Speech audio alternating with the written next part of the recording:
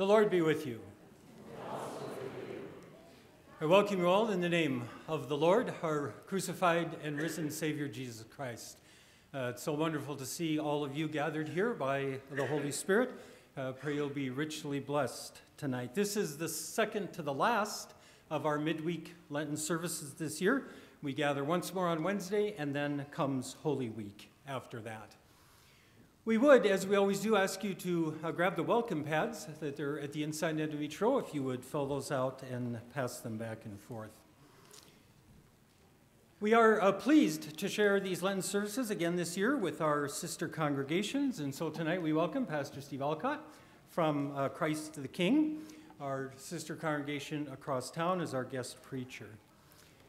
As you know by now, our theme for these services is the way of the cross, based on a passage out of Mark 8. So we're reading the same gospel text each week, but focusing on a different phrase each time. So tonight's Steve focuses on the 4-foot life, or no? Sorry. Forfeiting life.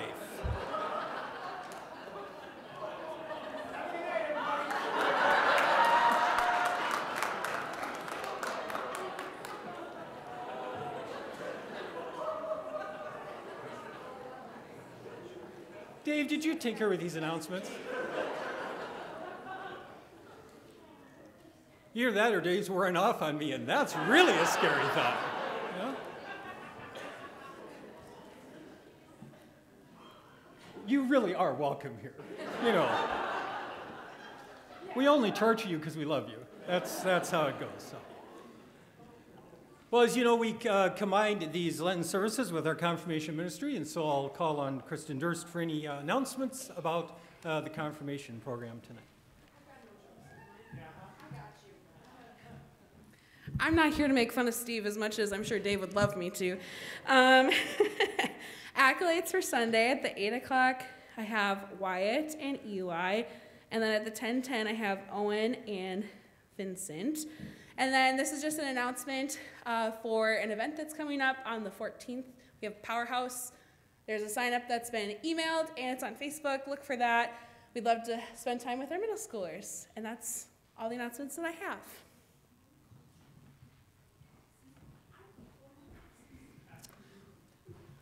Also, the date night is coming up soon, but this is the last week to get your tickets. So be sure you pick those up before Friday, or by this Friday.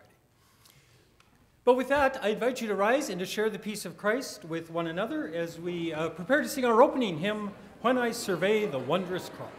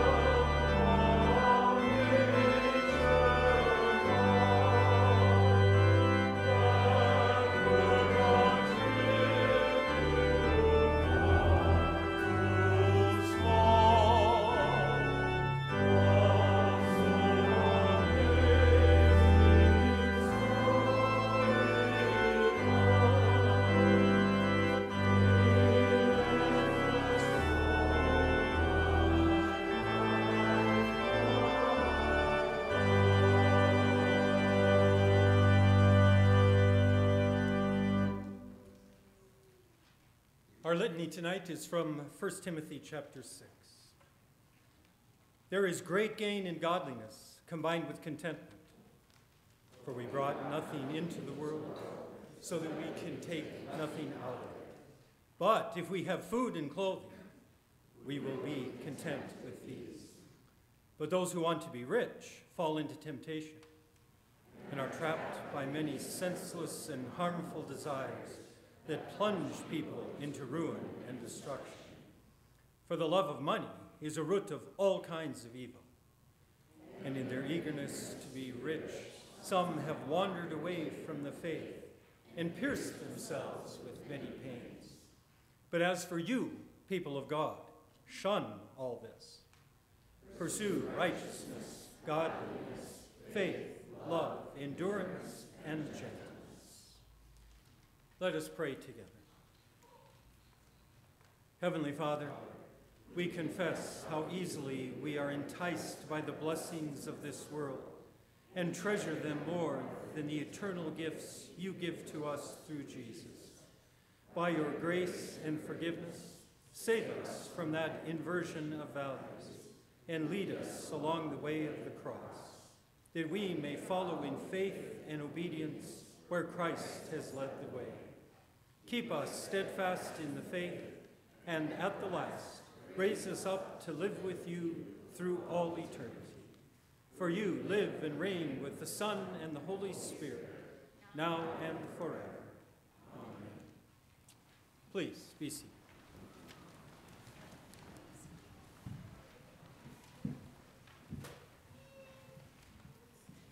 The first reading today comes from Acts of the Apostles, chapter 4, verses 32-35, and chapter 5, verses 1 through 11. Eagerly expecting Christ's immediate return, the earliest Christians held their possessions in common, but temptation was never far off. This passage records of the devastating results when two members of the church succumbed to the love of money and literally forfeited their lives to gain the world. Reading from Acts. Now the whole group of those who believed were of one heart and soul, and no one claimed private ownership of any possessions, but everything they owned was held in common. With great power the apostles gave their testimony to the resurrection of the Lord Jesus, and great grace was upon them all. There was not a needy person among them, for as many as owned land or houses sold them and brought the proceeds of what they sold and laid it at the apostles' feet. It was distributed to each as any had needed. But a man named Ananias, with the consent of his wife Sapphira, sold a piece of property with his wife's knowledge and kept back some of the proceeds and brought only a part and laid it at the apostles' feet. Ananias, Peter asked, "Why has Satan filled your heart to lie to the Holy Spirit and keep back part of the proceeds of the land? While it remained unsold, did you not remain your own? And after it was sold, were not the proceeds at your disposal? How is it that you have contrived this deed in your heart? You did not lie to us, but to God." Now when Ananias had heard these words, he fell down and died. A great fear seized all who heard it. The young men came, wrapped up his body, then carried him out and buried him. After an interval of about 3 hours, his wife came in, not knowing what had happened. Peter said to her, "Tell me whether you and your husband sold the land for such a price." And she said, "Yes, that was the price." Then Peter said to her, "How is it that you have agreed together to put the Spirit of the Lord to the test? Look at the feet of those who have buried your husband are at the door, and they will carry you out." Immediately she fell down at his feet and died. When the young men came in, they found her dead. So they carried her out and buried her beside her husband. At the great fear seized the whole church and all who heard of these things. The word of the Lord. Thanks be to God. The second reading today is from Luke chapter 12, verses 13 through 23. In Jesus' parable of the rich fool, note that it was not greed for the bumper crop of his fields produced that made him a fool, but rather were those possessions promoted to him to put his trust. Reading from Luke. Someone in the crowd said to him, "Teacher, tell my brother to divide the family inheritance with me." But he said to him, "Friend, who set me to be your drudge or obiterator over you?" He said to them, "Take care, be on your guard against all kinds of greed, for one's life does not consist in the abundance of possessions." Then he told them of a parable. The land of a rich man produced abundantly, and he thought to himself, "What should I do, for I have no place to store my crops?" Then he said, "I will do this. I will pull down my barns and build larger ones, and there I will store my grain and my goods. And I will say to my soul, 'Soul, you have ample goods laid up for many years. Relax, eat, drink, be merry.' But God said to him, 'You fool, this very night your life will be demanded of you, and all these things you have prepared, whose will they be?' So it is with those who store up treasures for themselves, but are not rich towards God." He said to his disciples, "Therefore I tell you, do not worry about your life, what you eat, or about your body, what you will wear. For life is more than food, and body more than clothing." The word of the Lord. I now invite the children to come forward for Faith Zine's vignette.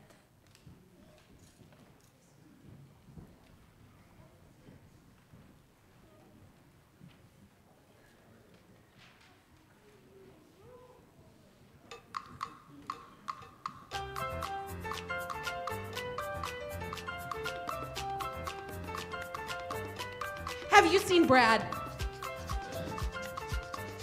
You kind of look like Brad. Has anyone seen Brad? Brad! I can't seem to find Brad anywhere. We need to find him. We need to tell him we found his cross. That's right. You know, maybe we should ask our friends for help. Do you see Brad? If you see Brad, point to him and say Brad. Brad! Oh, Laura, Boots, I am sure glad to see you too. Brad, we've been looking everywhere for you. We thought we lost you. Yeah, where did you go? I did get lost, and I dropped my cross. I was trying to find something else that would help me find my way. Hey, Brad. Why do you have this little pouch? Oh, I was collecting coins so I could buy a taxi and pay them to take me to the cross. I collected as many as I could, but it still wasn't enough. I feel helpless. How do I get to the cross?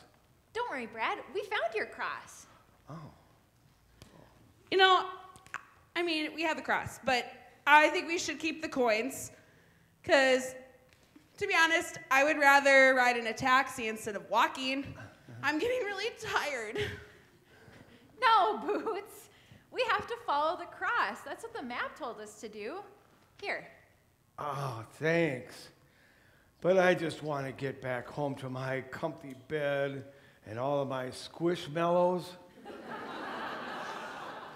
and the best hot cocoa in the world. Oh, man, that sounds really nice. No, Boots. We're not going to give up. You know, let's see what the map has to say. Can you say map? Say it louder. If there's a place you've got to go, I'm the one you need to know. I'm the map. I'm the map. I'm the map. If there's a place you've got to get, I can get you there, I bet. I'm the map. I'm the map. I'm the map. I'm the map. Congratulations! You found Brad and gave him his cross. Hooray!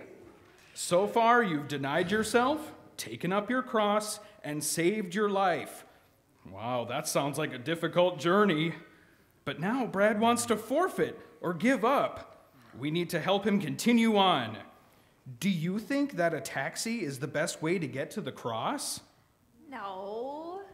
That's right. So when Laura asks what to do next, say, don't give up, follow the cross. Say it with me. Don't give up. Follow the cross. So what do we need to do next? Don't give up. Follow the cross.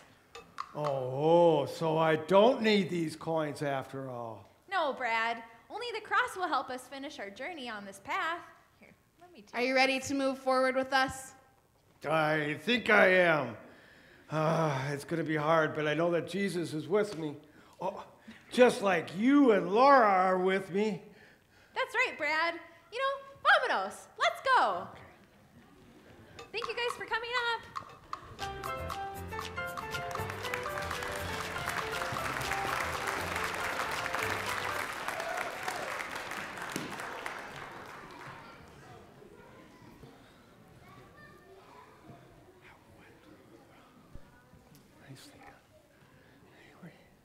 Our gospel for this evening, and I don't know, should we have them stand or no? Do we stand? All right, let's stand for the reading of the gospel. Our gospel comes to us tonight from Mark chapter 8, beginning with the 27th verse. Jesus went on with his disciples to the villages of Caesarea Philippi, and on the way he asked his disciples, "Who do people say that I am?" And they answered him, "John the Baptist, and others Elijah, and still others one of the prophets." He asked them, "But who do you say that I am?" Peter answered him, "You are the Messiah." And he sternly ordered them not to tell anyone about him. Then he began to teach them that the Son of Man must undergo great suffering and be rejected by the elders, the chief priests, and the scribes, and be killed, and after 3 days rise again. He said all this quite openly. And Peter took him aside and began to rebuke him, but turning and looking at his disciples, he rebuked Peter and said, "Get behind me, Satan, for you are setting your mind not on divine things, but on human things." He called the crowd with his disciples, and he said to them, "If any want to become my followers, let them deny themselves and take up their cross and follow me. For those who want to save their life will lose it, and those who lose their life for my sake and for the sake of the gospel will save it. For what will it profit them to gain the whole world and forfeit their life? Indeed, what can they give in return for their life? Those who are ashamed of me and of my words in this adulterous and sinful generation, of them the Son of Man will also be ashamed when he comes in glory, the glory of his Father with the holy angels." The gospel of the Lord. Please, you may be seated. Well, I am excited to be here again. You always have such a way to welcome me, and I thank you for that.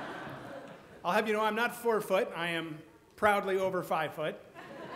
And although it says Stephen in the bulletin, and I am Stephen, it's spelled incorrectly in there. It's S-T-E-P-H-E-N. But nevertheless, I bring you a warm hello from your friends over at Christ the King. And we're excited to continue this partnership for the sake of the gospel, and we pray blessings upon you over Lent as we move toward Easter. And so grace and peace to you from God our Father and our Lord and Savior, Jesus Christ. Amen. Well, I remember when my older 2 daughters were little, they decided they wanted to ride the zipper at the McLeod County Fair. And it was the biggest of the rides there, the main attraction, if you will. And my wife and I weren't convinced that the girls were old enough yet.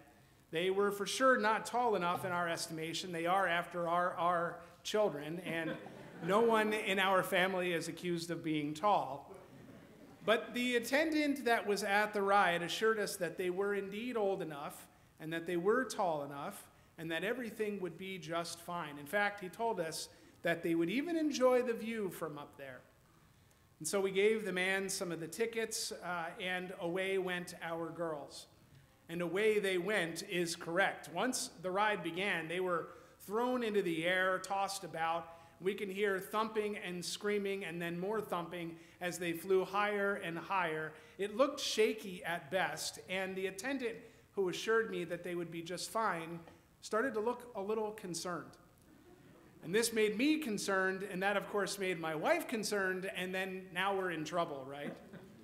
I thought for a moment that my girls would forfeit their life, and I mean that. It was pretty scary, this experience. I thought that they were about to pay the ultimate price for having 2 negligent and, dare I say, dim-witted parents.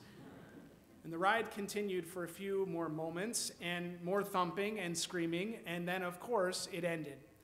And when it was all done, we were pleasantly surprised to see them alive. And we were even more surprised that they were laughing and smiling and that they enjoyed every moment, even though they were rubbing their heads. And as promised, they even enjoyed the view. Now, truth be told, my whole family, we're all thrill seekers, each and every one of us. We love roller coasters and big falls. We love the loops, but I am 100% certain, I have no doubt at all, that I would not have loved that ride, not one bit. And I would have screamed for the ride to end and for the conductor to let me off. And I have to think that Peter feels a little bit like that this evening. After hearing Jesus plainly explain what it means to follow him, what it looks like to be his disciple, after hearing about the loops and the twists and the turns in a life following Jesus, well, I think Peter and the others wondered what kind of ride they had gotten themselves into. The ride isn't looking so smooth anymore. Not for them, and if we're honest, certainly not for us. Over Lent, we're exploring this theme, the way of the cross, and it's all centered around Mark chapter 8. And the text begins with Jesus asking his disciples an important question: who do people say that I am? And then he asks it again, but this time it's much more personal. He asks them, who do you say that I am? And it's a fantastic question that he asks of you and me as well. Who do we say that Jesus is when it comes to our life? Is he our Lord? Is he our God? Do we pay much attention to him and his word at all? Now, Peter nails it. He nails the test. You are the Messiah, the Christ. Peter was confessing Jesus to be the anointed one and the one promised by the prophets of old. God's people had been expecting the Messiah for centuries, and Peter figured it out. He got it right. He nailed it. Now think about this. It must have been a huge moment for him. One of his best moments for sure. But before he even had a chance to enjoy the view, the ride quickly changes. Jesus begins to teach them that he must suffer many things and be rejected by the elders and the chief priests and the scribes. And he goes on to tell them that he is to be killed. Now, this is not what Peter had in mind. Messiahs don't suffer. God doesn't die. This seemed insane. So he took Jesus aside and he rebuked him. Peter rebuked Jesus. Now, Jesus' response to Peter is a sharp one. He says to Peter right in front of all of the other disciples, "Get behind me, Satan." And he begins to teach them about the kind of ride that they've all signed up for, of crosses and losing life. And this seems a far cry from the healing that they all just witnessed at Bethsaida, or the feeding of thousands that Jesus did just earlier in the same chapter. Those seemed like rock star moments, big, extravagant, amazing, highest point of the roller coaster kind of moments. The kind of thing that you would hope to have in this ride of life. But this teaching is something else. The way of the cross is a hard one, and there is to be suffering. Now, Jesus is clear about suffering, and we're not fans of suffering. When suffering comes, as fellow preacher Peter Nesker once put it, we tend to instruct God on how we should do things. We rebuke him for not following our commands. We become unfaithful, and we close our eyes and plug our ears to the parts of Jesus' message that seem unpleasant or hard. We don't mind when the ride is exciting, full of twists and turns. I think of things like mission trips and soup suppers and fellowship time where we have together. Those are great moments. But a ride full of suffering, well, that's not something any of us want. That's what's happening here in our text. Peter couldn't handle the kind of suffering that Jesus was speaking about, so he plugged his ears to the truth and he tried to get Jesus in line. Maybe you've done the same thing. But yet, the way of the cross is full of suffering. And so over Lent, we are talking about each of the themes found in Mark 8, and we're breaking them down. And my theme is the 4-foot life, or to forfeit life. Jesus says, "For what will it profit them to gain the whole world and forfeit their life?" And some translations say soul. In Greek, these two words are often kind of interchangeable, not really, but sometimes. And this actually connects back to the Hebrew when we hear about how God breathed breath, aka soul, aka life, into us. And thinking about life and soul, I was immediately drawn to another gospel text. And it's kind of funny. The other preachers in this round robin picked an epistle or some Old Testament reading, but not me. I do my own thing. And so I started thinking about forfeiting life and soul and gaining the whole world, and I was brought to the 12th chapter of Luke. And in this tiny little text, there is greed and idolatry and selfishness. It's all in there. It's jammed in like one of those little hot pockets full to the brim with meats and cheeses, except instead it's jam-packed with the kinds of themes that make for great TV. Greed, idolatry, selfishness. We know all about this. A text that is all about gaining the world the worldly way, living for oneself and running from all suffering.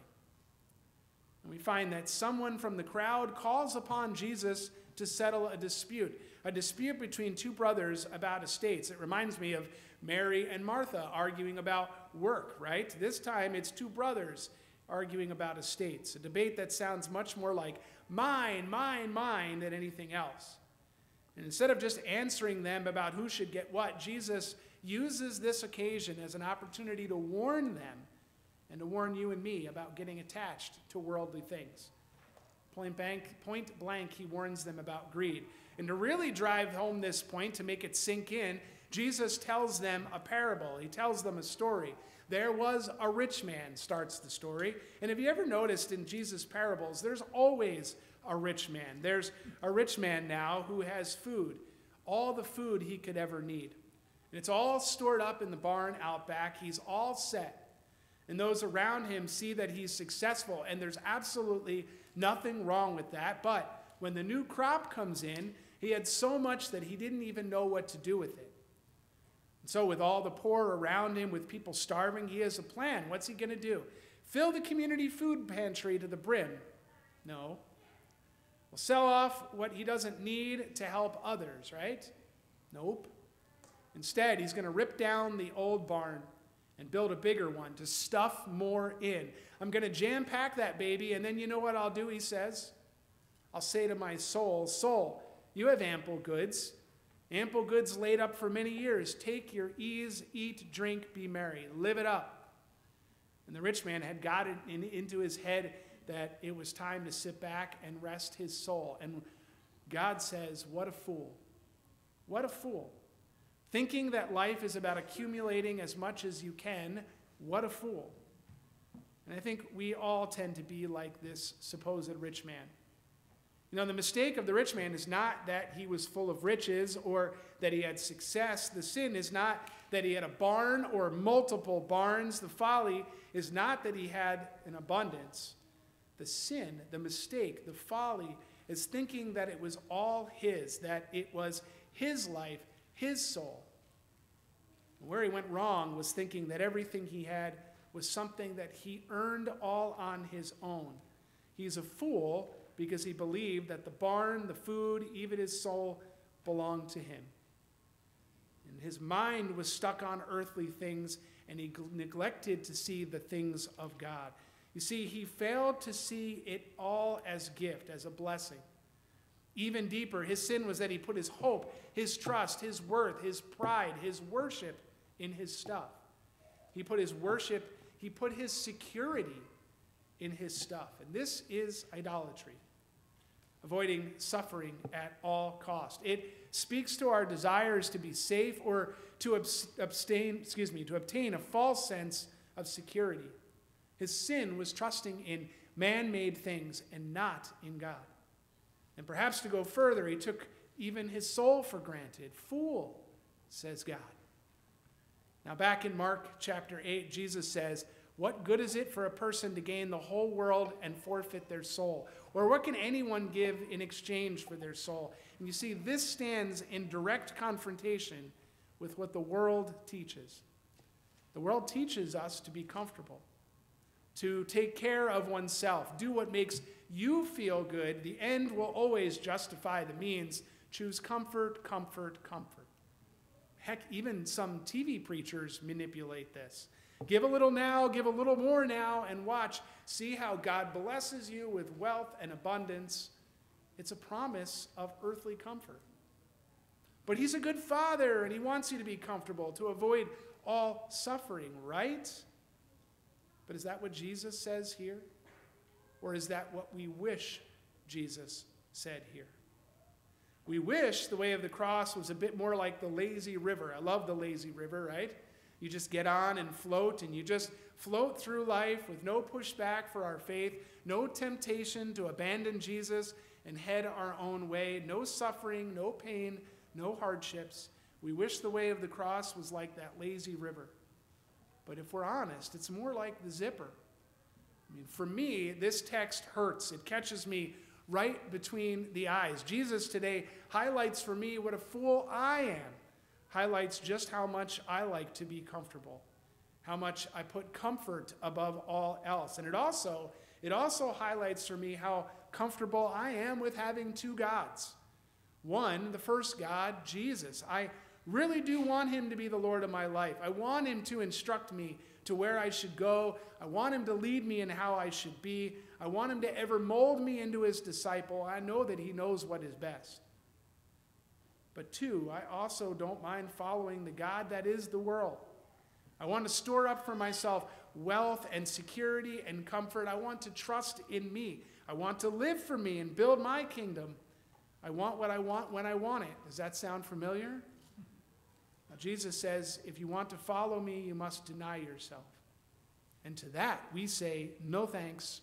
Get me off this ride. Like the zipper at the county fair, I'm thrown around by Jesus' words today, tossed back and forth, and I fear I'm not going to survive his teaching. And I can assure you, I don't much like the view. And what I find is that I don't really want to deny myself, and I suspect that you don't either. And that is perhaps because, as always, we focus on ourselves. We're good at that. We take care of the old Adam. What we fail to see here is that Jesus goes on to do the very thing he laid out for us. We don't deny ourselves, not fully anyway, but he does. Jesus does. Jesus goes to the cross and endures the pain, the suffering, the sin for his followers who can't deny themselves. The way of the cross is painful and troubling for sure. It requires a selflessness that you nor I can muster up. But Jesus is different. He has his eyes, his heart, his soul set on redemption. Jesus walks the way of the cross, and he goes for Peter. He walks for James. He goes for you. Now, this season of Lent is a time of repentance, a time to see the mess our sin has made in our life, a time to contemplate that we are dust, and to dust we shall return. A time to see that everything we have, everything we are, everything belongs to God, even our soul. And to secure that soul, Jesus forfeit his life.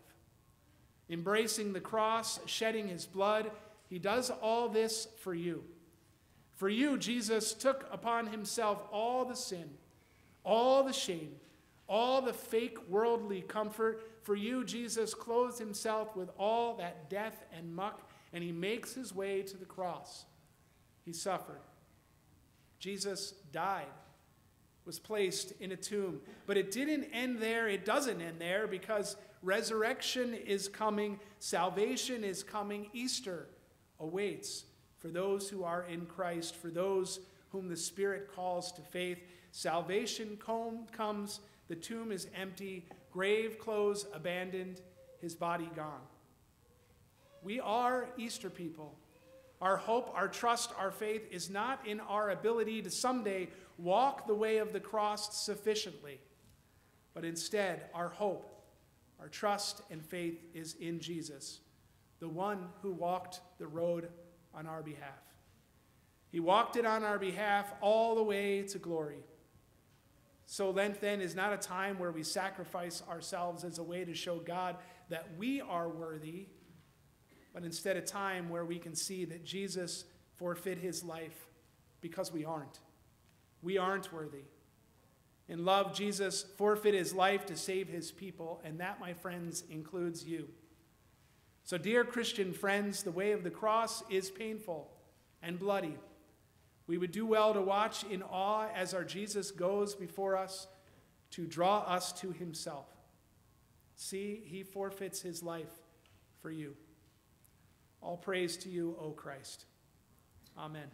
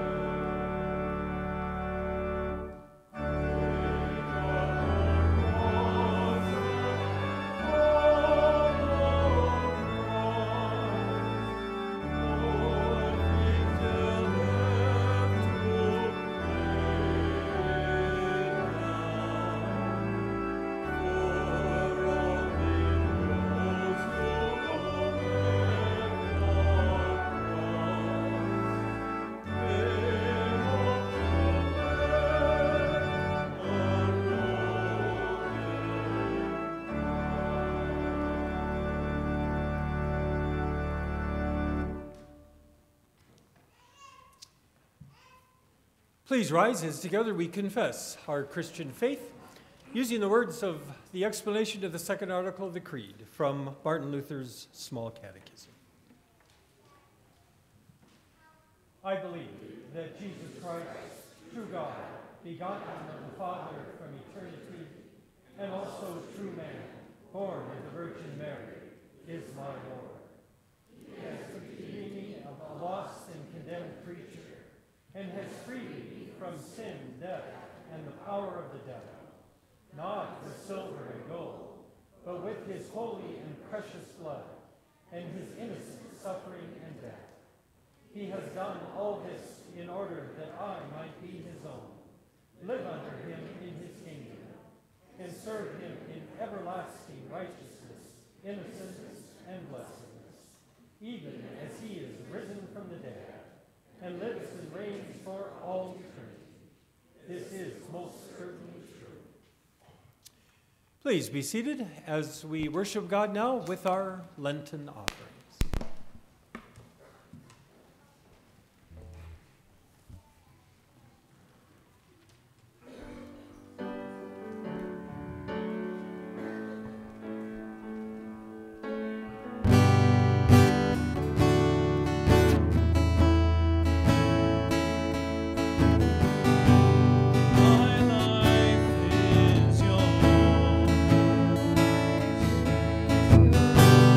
I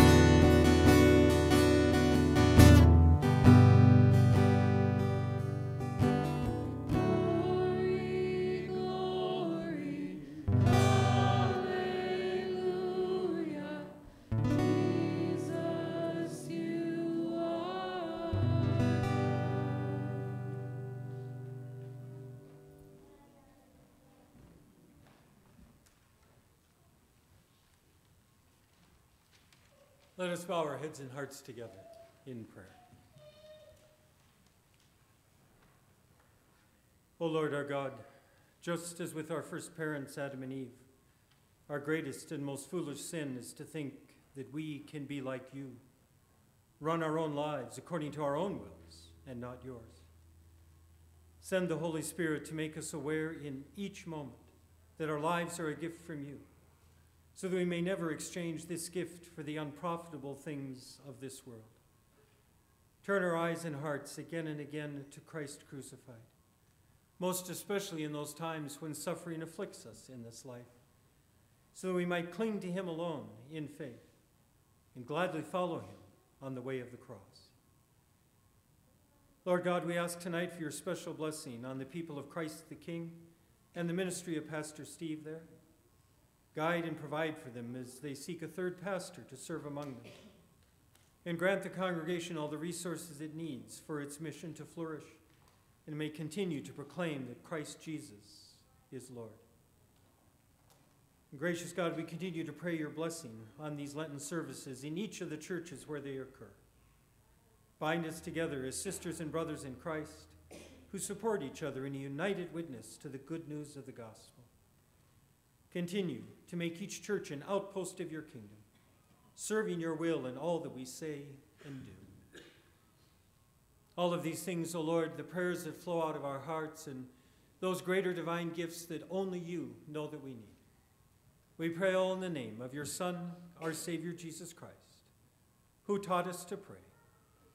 Our Father, who art in heaven, hallowed be thy name. Thy kingdom come, thy will be done on earth as it is in heaven. Give us this day our daily bread, and forgive us our trespasses, as we forgive those who trespass against us. And lead us not into temptation, but deliver us from evil. For thine is the kingdom, and the power, and the glory, forever and ever. Please rise to receive the benediction.